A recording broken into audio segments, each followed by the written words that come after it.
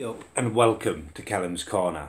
Just a quick football video for you. I've had a few messages saying, what do you think of Big Sam? What do you think of England's performance? And what do you think of Wayne Rooney and his performance?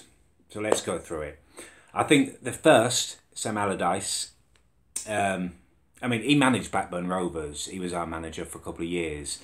He got the most out of the players. He got the dressing room unified.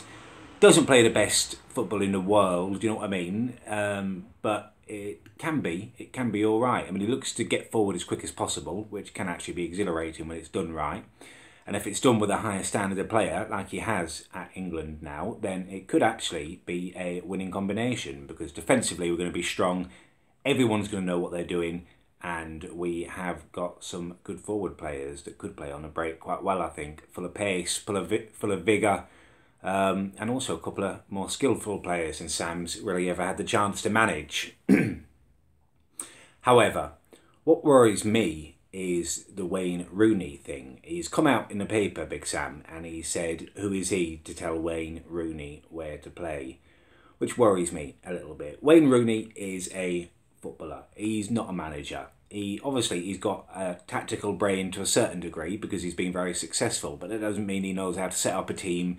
He doesn't know positionally where everyone should be playing. It's an instinct thing with him rather than a thought through game plan, which is where a manager comes in. Now, Big Sam makes great game plans. He will not lose to almost anyone, and he will win more games than he loses, that's for sure. But his approach relies on players buying into his ethos. His approach, his tactical game, means that everyone needs to know where they're playing, and everyone needs to follow those instructions for that to be successful. If he's not going to be authoritative enough to tell Wayne Rooney, actually, you can't play that deep, that's not right, that's not where we need you for the team. We've got other players who will be playing deep, and we need you much, much closer to Harry Kane. Because Harry Kane, I felt sorry for him. He was so isolated. Again, he had no one up there with him, and he hasn't got enough pace on his own to kind of lead the line and kind of break through. He needs players in and amongst him, going beyond him, and Rooney should have been there. He should have been buzzing around him. He should have been playing those balls. When he's playing that deep, it's just not. He's not going to alter the attacking flow of the game enough, and that's the reason you have Wayne Rooney in there. Other midfielders will offer more from deep. Yes, he's quite skillful. Yes, he can pick a pass, but he's not a natural midfielder. And we could play other people there who will offer more protection and who will play the tactical role of a deep line midfielder better than Wayne Rooney.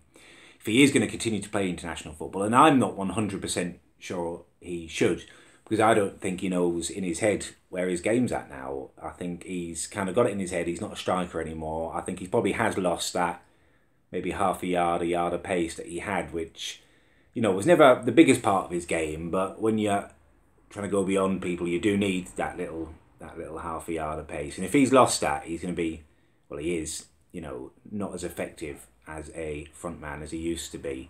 But that doesn't mean he can't play just behind a striker. He needs to think of himself as, almost like Paul Scholes did for Man United in his early days, rather than his latter days where he did sit deeper and he could play that. He was good enough, Paul Scholes. He was magnificent in midfield. But when he was playing much more up there, like Steven Gerrard did at Liverpool, in his earlier days, where he was right up there and scoring goals, Wayne Rooney could still get 20 or 30 goals for Man United this season if he can play that role, if he can get it in his head that that's where he needs to be, not dropping off deep. He needs to be a forward, if not a striker. But if he doesn't know in his head, where he is, and he's thinking he's got to alter his game and play deep midfield now, and that's where he sees himself, then I think the time has come internationally for him to step aside. Go on, Rain. Because we've got some good youngsters coming through. We've got no international tournament this year, have we? So it's the perfect time for the team to transition. We've got a new manager. So I think Sam really has got to be stronger, because that's where he's had his success in the past, is strong tactical systems, him as the boss, him being very broad-shouldered, taking any criticism, and he did get a lot from fans and from opposition managers and stuff. He's always just batted it off and done it his way. I really don't want him, now he's international manager, to start doubting himself. He's got the job now. It's probably not who I would have given it to personally, but he has got the job, and the only way he's going to be successful is if he believes in himself 100%, is if he follows his convictions, he doesn't second guess himself, and we all get behind him. That's all we can do as England fans. It's often a tireless, thankless task being an England fan, but, you know, imagine how good it would be if we actually did well at a tournament. And it could happen. It could happen. Look at Portugal. They weren't the best team in the world and they've won the Euros. If we set up well, if we defend well, and we let our better players have the chance to shine, we could be a successful team. There's no reason why we couldn't. But Sam needs to be strong.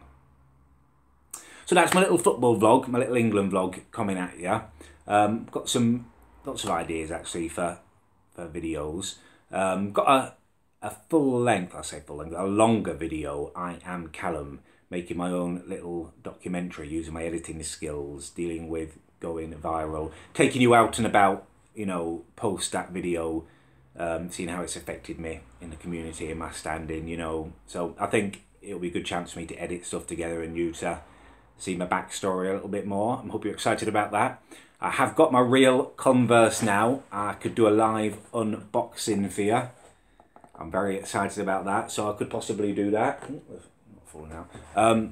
And what else have I got? I wanted to do a little video, maybe Callum on Twitter. I've had some kind of interesting tweets and exciting stuff going on. BGM seems to be taking over the world, so maybe that needs mentioning. So that could be a video as well. Let me know what you want, or maybe just a Q&A, or maybe the dancing and dabbing, because I have reached 30,000 subscribers now, and that is amazing. Thank you so much, anyone who's subscribed, or anyone who's just watching me.